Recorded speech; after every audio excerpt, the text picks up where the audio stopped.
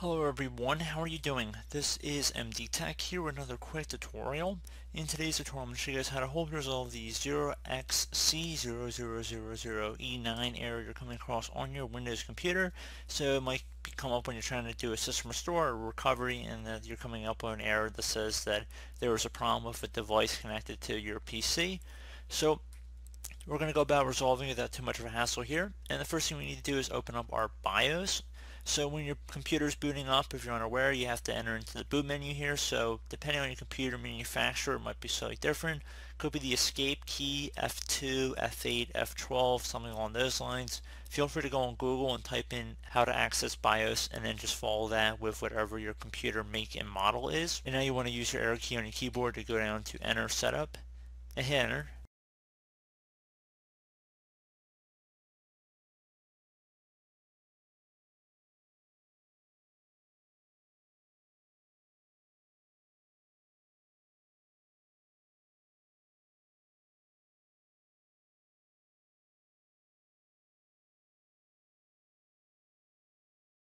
Okay, so now that you've entered in your BIOS, there should be a key or legend at the bottom of the screen that says set up defaults or load optimized defaults, something to that extent.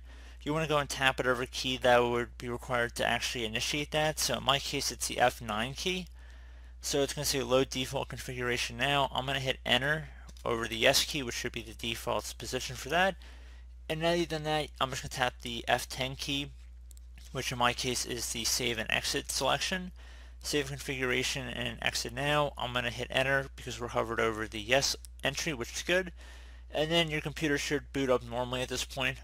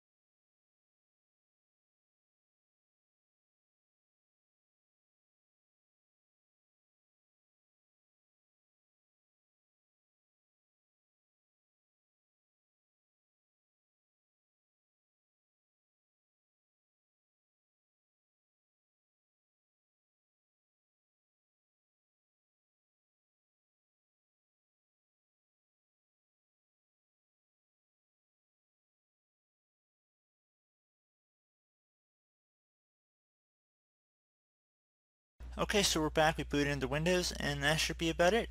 So I do hope this brief tutorial was able to help you guys out, and as always, thank you for watching, and I do look forward to catching you all in the next tutorial. Goodbye.